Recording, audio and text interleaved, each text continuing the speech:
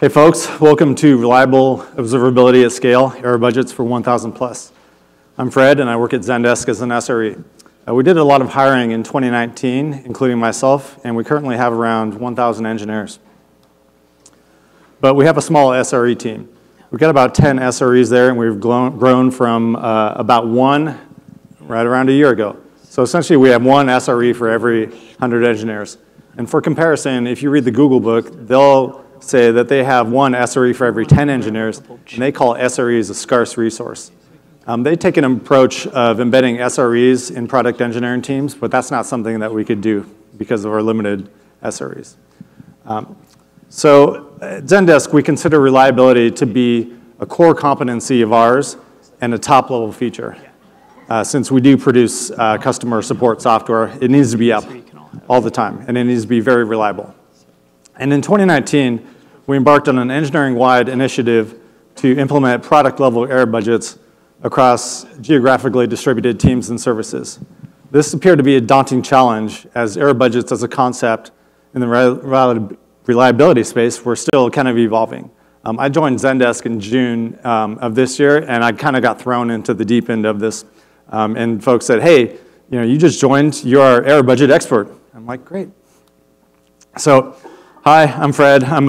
I tend to think of myself as a slogician, which is like a statistician, but not quite as cool. I've done a lot of hacking in the observability space. I've hacked on time series databases, StatC, Prometheus, in particular histograms. I've written a lot of stuff about those.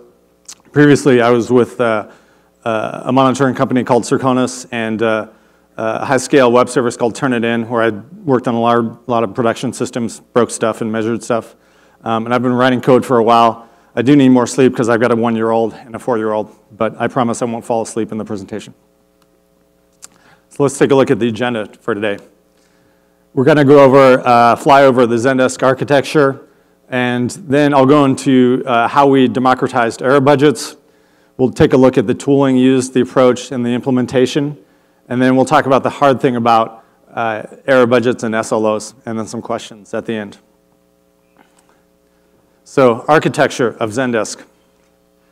In the beginning, it was a Rails app. This was like many early web services.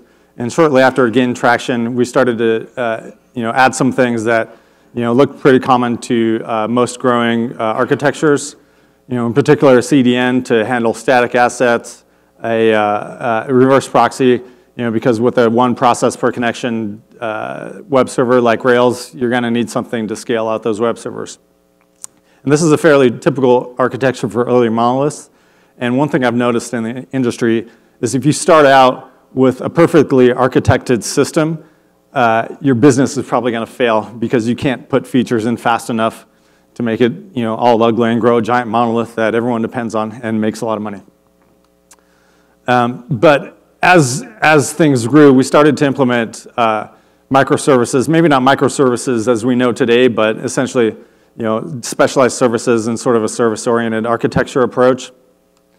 And other Rails apps started to grow, and we started to acquire other companies.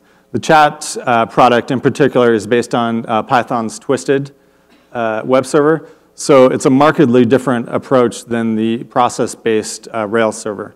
So the architectures already started to get a bit dissimilar. And we grew more Rails apps, added some services in Scala, Go, and also a few years ago started to move things into Kubernetes on AWS. And we added more apps and bought more companies. In this case, the newest one was Cell about a year ago. And it's something like, if you've ever worked in a large organization, you'll notice it's not a perfect cookie cutter architecture. You're going to have teams and products that follow Conway's law. It doesn't make sense to say for a chat application to implement that in Rails. That's just not the right solution for that problem. So coming to a unified architecture is something that's really not realistic in a lot of cases, especially under a large engineering organization. But with that in mind, what approach should we take for implementing error budgets when we've got kind of a heterogeneous architecture like this? So let's dive into that. So let's take a look at a little bit of history. We kind of had a Cambrian explosion of SLIs, SLOs, and error budgets in 2016 with the Google book. And over the next couple of years, we had the SRE reliability workbook come out. The famous video Liz is out there casting right now by Liz and Seth about SLOs, SLAs, SLIs, oh my. And then, just a number of additional talks. And in doing research for figuring out how we should democratize error budgets across the 1,000-person engineering team, I started to dig into the definitions of SLIs and SLOs and error budgets very closely. And what I noticed was that in the SRE book, you had certain definitions which varied very subtly different from the SRE workbook, which were subtly different from other parts. And to try and get those into code for a lot of people, and also in a format that you can plug into a monitoring system, became an exercise where I had to be very pedantic about defining exactly what these were. So here's what I came up with. So SLIs, we all know, these delineate good requests from bad requests. Here's 3 examples. We've got a percentile-based latency SLI on top there. We've got an availability-based SLI in the middle, and we've got just a count-based SLI on the bottom. And these are all English statements that we might spout off, but how do we parse these? How do we make it easy to understand how these are structured?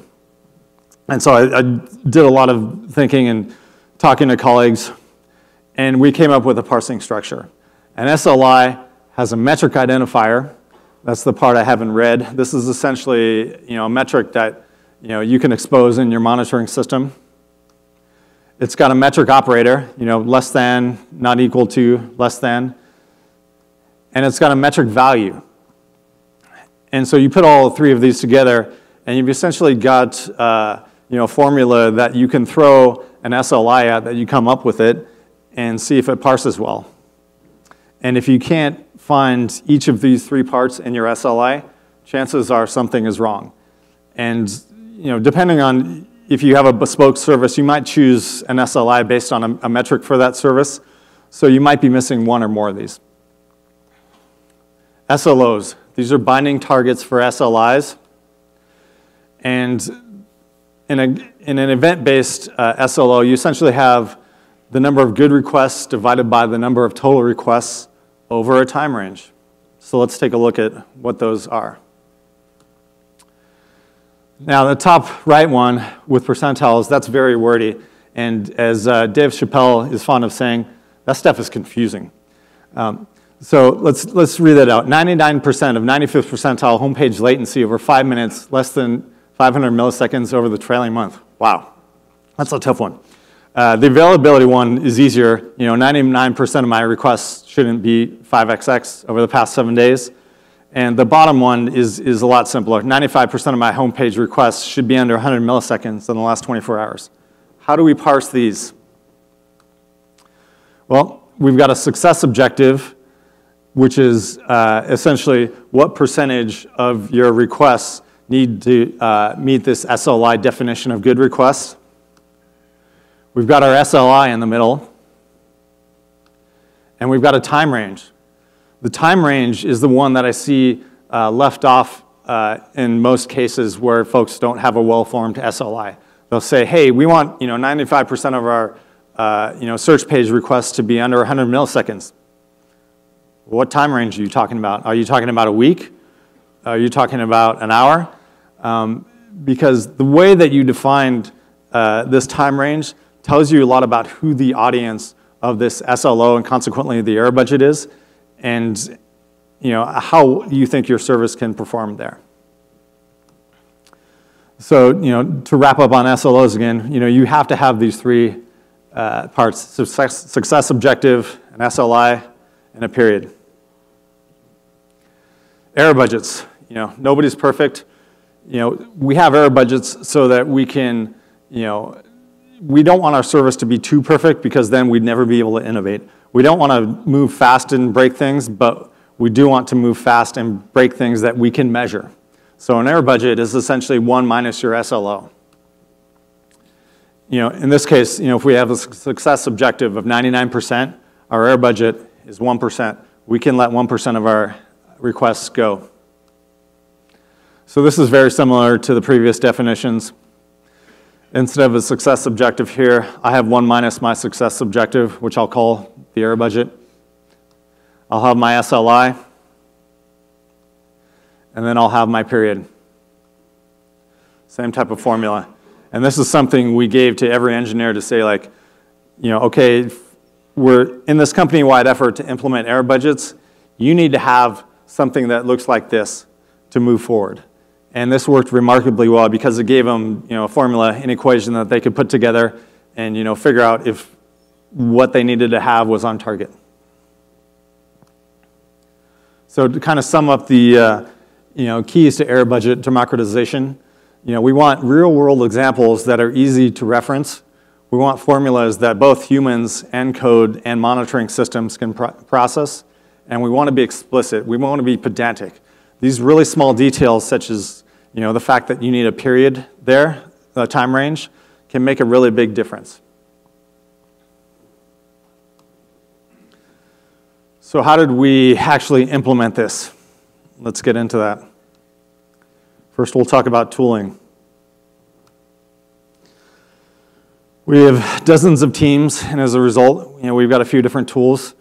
For metrics, we're capturing a few metrics in prompt-style format, but the bulk of it is in statsd, particularly the dog statsd format, because we use Datadogs to process metrics. We were processing logs with Elk for a while, but we decommissioned our Elk cluster this year. And we record logs as JSON. We send those to Datadog, and we have archives stored in AWS S3. APM, we use Datadog. For network performance, we use Datadog again, and we also implement Thousand Eyes. That gives us a lot of insight into our network. Distributed tracing is currently a work in progress, and learning a lot about that here today. A lot of great presentations on that. So statsd, they clearly did not spend a lot of time making a shiny logo, and statsd itself, is not particularly shiny, but it makes it really easy to measure server and service performance. It's dead simple, and it's ubiquitous. It's everywhere. There's tons of statsd clients. We also use statsd to measure client performance. And that's a little bit more difficult, and for a couple reasons. Take, for example, our chat server. We want to measure the number of times that we have disconnects. The problem is if the chat server disconnects, you can't send the telemetry. So we had to engineer in storing telemetry in the client-side storage, and then when the chat server would reconnect, we'd send that up to Datadog. There's also caching. How do you deal with that? And then you have a large set of browser and device variants when you're measuring statsd data at the client side. But we kind of follow a standard approach of logs, traces, and metrics, the 3 pillars of observability, or as I like to call it, telemetry. We have a few experts there. I'm considered a metrics expert. We have Lumberjack Steve, who's really good with logs. We have a couple of folks who are good with APM. And so our expertise kind of breaks down by team. But the way that we've tried to scale it out to 1,000 engineers, we have a Slack channel called Ask SRE, where folks can ask us questions. We've got a reliability champions group, which meets monthly in different geographic location or different geographic regions, where we talk about different reliability initiatives. And we've spent a lot of time on education. I gave an observability one-on-one presentation to different geographic locations, and we have a hands-on with Datadog workshop. So that's kind of sums up our approach. We try to democratize this expertise. We use statsd because it's simple to collect telemetry. So technical approach. Percentiles. Who here uses percentiles? Who here loves percentiles? Not as many folks. I have, opinions on them. I like to say lies, darn lies, and percentiles. Why is this? It's easy to get the math wrong. if you look at that, let's go back. Look at that top right one. That's a mouthful. Percentiles are tough to get correct. And one of the big reasons for that is that they're missing what I call the X factor, which is sample volume. If you say my 99th percentile for my search endpoint was 100 milliseconds, was that 10 requests or was that 10 million requests? I don't know, because I've already aggregated that data and stored it. And what you'll find is several vendors out there have bugs in their percentile tools. And they'll have SLO monitors that will aggregate a day's worth of data and give you enough time for that. But the problem is you can't aggregate that over a month. So the math here gets very tricky. There are some exceptions to aggregating those, but it goes into complicated papers with the math is really over my head, frankly. So in general, we've tried to avoid using percentiles because it just raises too many questions. So what do we do instead? We use counters. We count numbers of requests. We count the number of requests under our SLI and the total requests. And that gives us all we really need to know. Counters are easy to understand. Who here watched Sesame Street growing up? Some folks? Okay. All the older folks in the audience. Counters are easy to implement. StatsD has increment, decrement methods. They're easy to aggregate.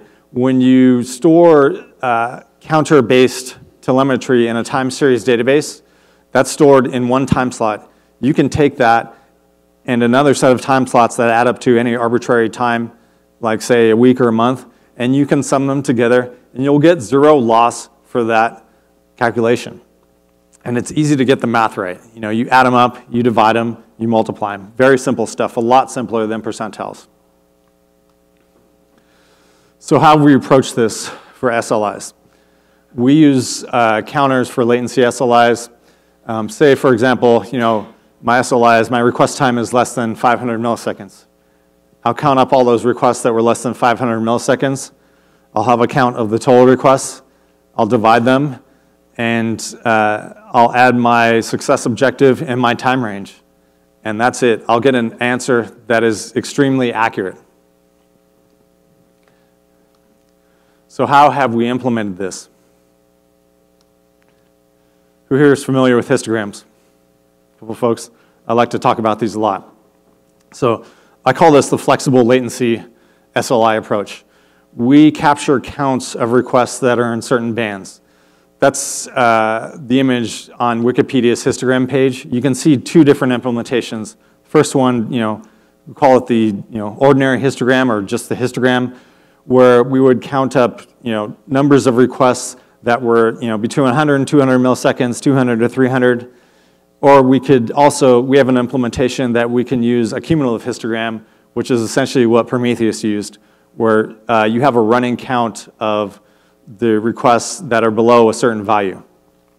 And with this approach, we end up getting one time series for each of these latency bands. And the StatsD metric will look something like that in the bottom. We'll have a namespace. We'll have an endpoint. Our monolith has about 1,000 endpoints right now, and we'll have a latency band. And so using this, I can get a count of requests that were within a certain latency band for a certain endpoint. This is what our bands look like. We have every 10 milliseconds from 10 to 100 milliseconds, every 100 milliseconds from 100 to 1 second, every 500 milliseconds from 1 second and 10 seconds, and every 5 seconds from 10 seconds to 60 seconds. And for an example, if I record a latency value of 547 milliseconds, my metric tag will be LA600 in the cumulative implementation, or it could be GT500 less than or equal to 600 in the banded bin, or the ordinary histogram implementation. So with this approach, what do we get? We get relatively low errors per latency band. Say here, if I'm recording something between 1 second and 1.5 seconds, and 1.5 seconds to 2 seconds, I might have an error, of plus or minus, 250 milliseconds in the worst case. And that's not bad. That's good enough for what we're doing with a Ruby-based web service to get really good results. These are not as precise as HDR histograms, which stands for high dynamic range. There's a couple notable ones out there, Gilteen's high dynamic range histogram and the Circonus log linear histogram. Both of those use upwards of 40, 50,000 bins. This implementation, we've only got 40. So it's not quite as precise, but it gets us 80, 90% of the way there. We do have some possible cardinality issues. If I've got, say 1,000 or 1,100 endpoints in my app, and then I've got 40 bins, that's 40,000 possible values right there. Multiply that, times the number of hosts, multiply that times 2 other metrics, and pretty soon, you might have a couple million dedicated time series for this approach. But, if it takes up 2 million time series, that's actually not bad. 2 million is a fairly low number in terms of time series databases at scale. And the nice thing about this approach is you can implement it with any monitoring vendor or time series database. I can use this with RRD if I wanted to, although I don't know why I would. So what kind of data can we get out of this? This is a latency band graph where each line is representative of the number of requests that were within a certain range. So here, I've got my yellow line up there that's representing, the number of requests that are around 500 milliseconds. And I've got my purple one down there that's, at 100 milliseconds. And just looking at the volume, I can find that 99% of my requests fall in there. So what can I do with that? Well, that tells me I probably want to choose my SLI initially around 500 milliseconds. You might say, well, can't you just use percentiles to do that? Again, you don't know the volume. This shows me the total volume of requests. So this has been something very useful that we've deployed. Our engineers can look at something like this and say, normally for this endpoint, I'd just be guessing at what my SLI should be, but this gives me a pretty educated guess for the first time. Here's another approach with latency bands here. We've got one endpoint, we clearly have a request volume surge in there. Is that something for concern? Well, looking at the different latency bands, I can see that my light blue and dark blue bands at the top, those are the lowest latency bands. So I got a surge of a lot of fast requests. So the system performed well. If the yellow bars in the bottom had expanded, that would tell me my service slowed down a lot. So this is a great visualization that I can use. And again, this is something that's really easy to implement if you don't have access to high definition or high dynamic range histograms. This is a good, simple approach with simple tools that you can implement for a lot of engineers, and they all get it. So we've seen how we can define these error budgets. We've seen how we can implement them with simple tools. But what's the hard thing? So let's go take a look at brief architecture again. I can have a request that, say, comes into my CDN, hops through my proxy, through my Rails app into some microservices. And for each of those, I can get a number of different SLIs. And we all know that the further you get down in the stack, the more repeatable you want your requests to be.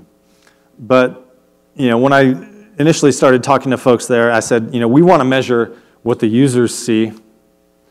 Because as I mentioned before, the user experience is very different than what you might get at a certain microservice. We have varied usage patterns from different users. They could be on different devices on different networks. And so really, we want this SLI between our CDN and the user to be the one that's the most important, because that's going to capture everything beneath it. Even if the request is cached, it'll cache that. If the request goes down 100 microservices, it'll represent that. So really, the key thing to do here is focus on the users, because that's what matters. And also focus on the audiences that you're addressing. I can have my success objective and my SLI for a certain error budget, but really, I've got 5 different error budgets that I need to construct here. My SREs and my NOC need to have a time range of 5 minutes. My product engineers need to be looking at that for an hour. My product managers want to see how that's doing over a week. VPs want to know about a month, because they'll say, hey, our trouble-free availability for this month was 99.99, and my C-suite will be looking at these numbers over a quarter. So let's sum it up. How did we implement error budgets successfully? Over 1,000 engineers in about 4 months. Give everyone a formula. Make it simple. Use simple tools that can give you rich data.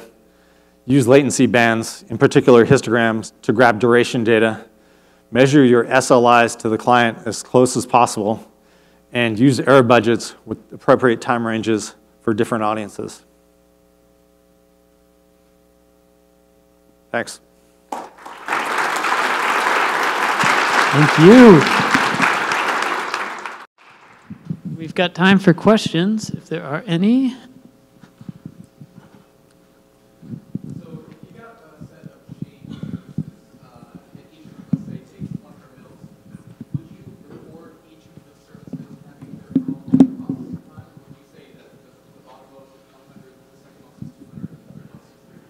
So the question was, if we have a set of chain services, do we record just the deepest service or all of them?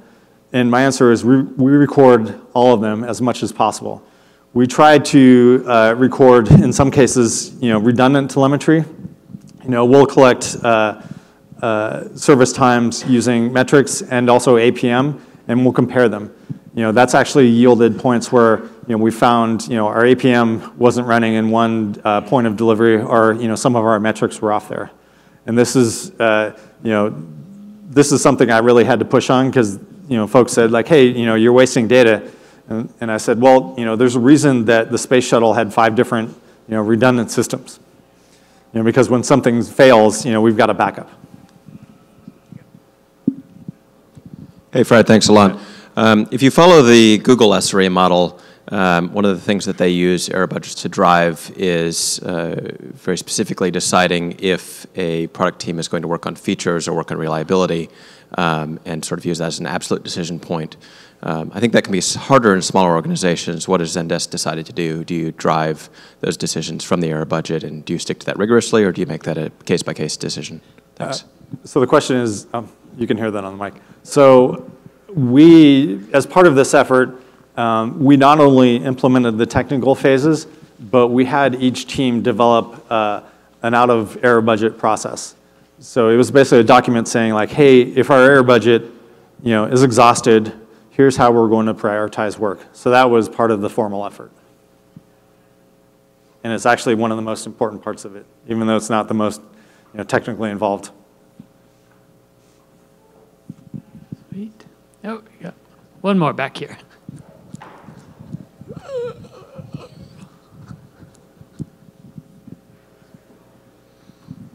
Hi. So was this implemented like at Zendesk at a team-by-team basis? Like did it start with a few teams first?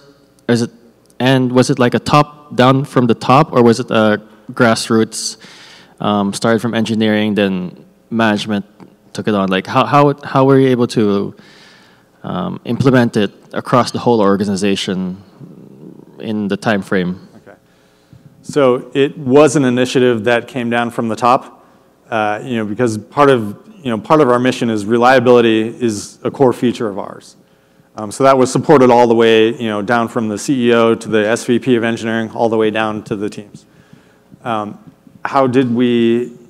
Sorry, what was the second part of the question? Oh, how did we roll it out? We initially started with one team, kind of in a pilot phase, and then we moved on to 6. And then we have an ongoing effort to expand that further. So it's kind of a tiered stage rollout. And that was helpful because we could get feedback from teams on what was working and what wasn't.